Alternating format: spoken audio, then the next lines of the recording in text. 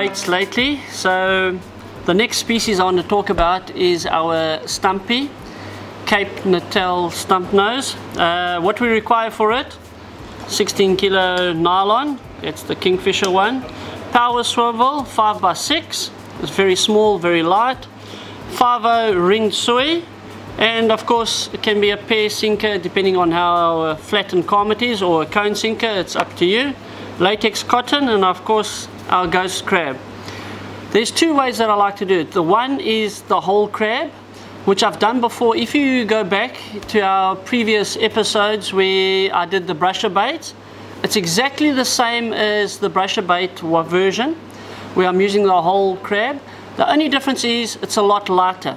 Like I said, I'd be using 16 kilo line instead of 31, 32 kilo that I'd use for the brusher baits. So to make the trace, very simple. Take some nylon,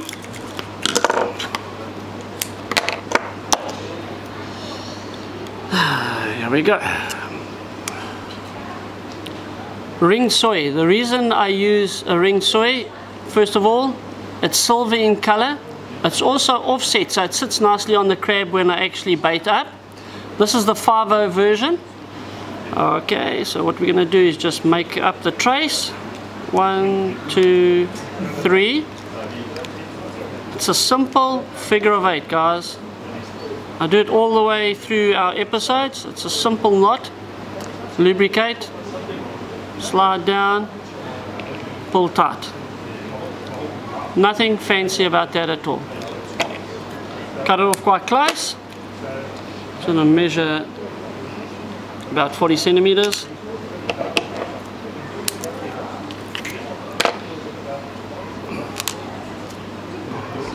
Basically that one. Remember, on the three-way swivels, the big eye goes to your leader line, the small eye at the bottom is going to go to your hook, and the one on the side goes to your sinker for this trace.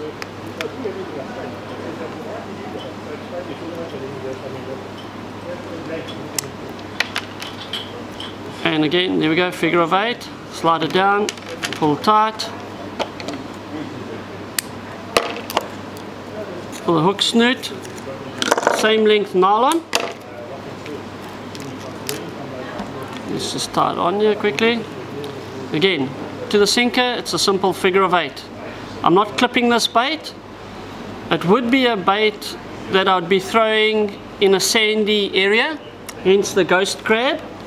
So open beach, rolling white water is what I'm looking for, preferably with a bit of a drop off, and that's where I'd be throwing this bait that I'm going to make. Just quickly go through there. Just want to get the length the same. Okay, so that should be about right. And again, it's just a figure of 8.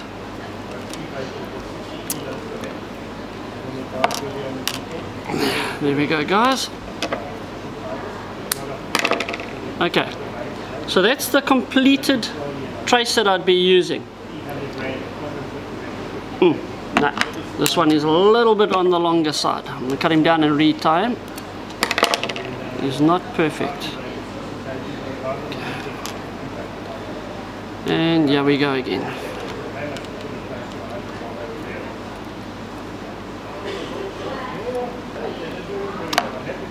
And that should be perfect. Now, let's have a look if I got it right, my measurements right now. And that's basically what you want. Okay, the hook needs to sit next to the sinker. It's got a lot of movement in it. That's about all I can say about that trace. Now bait up. Let's bait this baby up. Okay, like I said before, if you go back to the brusher one that we did the other day, I'd actually stuck a bait needle through and put one single hook on top. You can do the same for stumpies as you do for the brusher, but I'm going to show you a different way of doing it. I like to get a lot more smell out a lot quicker. And the first thing that we do is basically take this big pincer. Well, don't worry about the pincer, we'll do that just now. Take a knife that's not sharp, a very hard, heavy duty knife, not something flimsy like this, but that's all I've got at the moment. So what you do is more than halfway. When I say halfway, if you have a look at it here, that's the middle. More than halfway is about there. You just cut down onto it. Remove that part, remove it. On this side here, you've got that big pincer. Take your chokka hammer and you just lightly break it. You don't want to do, and especially with the bigger side, and you just lightly knock it, just to expose a lot of that flesh. You can see inside there how much flesh there actually is in that crab. Then what we try and do is take off the actual shell on top, exposing as much of that flesh as possible, and all the insides. Okay, take our hook, and it's very simple. The hook lies, and if I got the sizing right, over there like that. You then take our cotton, I'll get him right,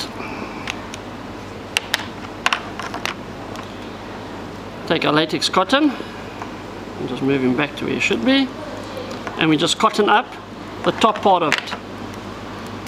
And you can put a lot of cotton on it, don't be scared.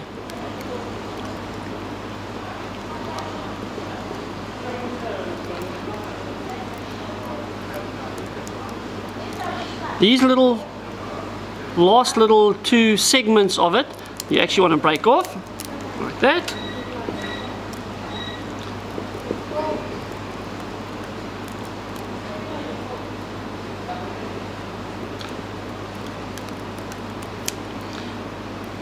You can, if you want, stick a little slither of chokka over the top, and I'm going to show you how to do that shortly. But that, on its own, is basically a good enough bait to throw for a stumpy, a pompano. On those beaches up in Zululand, the 3-spotted pompano do eat it as well.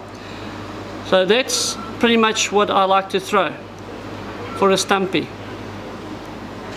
Okay, I'm going to show you now what we do with the chokka bait as well, just to make it into a combo, add a little bit more flavor, smell to it. I've got a lovely Adcan chokka over here. It's still frozen quite a bit. It's as hard as a rock at the moment. Just going to try my best to get to what I want. I had it in my bait box, my safari chiller, for a while, and it still hasn't defrosted. Let's see if I can.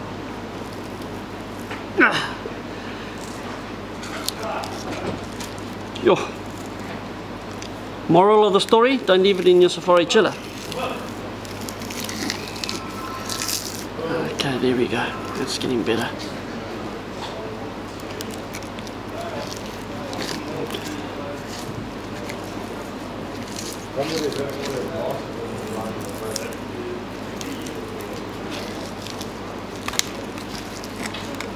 Okay. And I'm fighting with this chokka at the moment because he's so frozen. Okay, sweet like a cucumber. All I want to do, and let's just bring that closer here, is I'm just going to cut a little section off and let him continue to defrost. Okay. It works very well, this combination crab bait, if you've got a thicker chokka. Okay, again, your lovely chokka hammer, and it's going to be loud, guys, so sorry about that.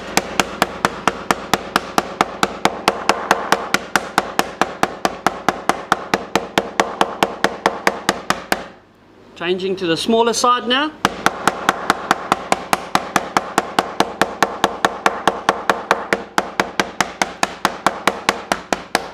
Okay, basically what I've done is I've actually smashed it to shreds, so it's a lot thinner and stickier. Now what I'm going to do is just cut a nice little piece off,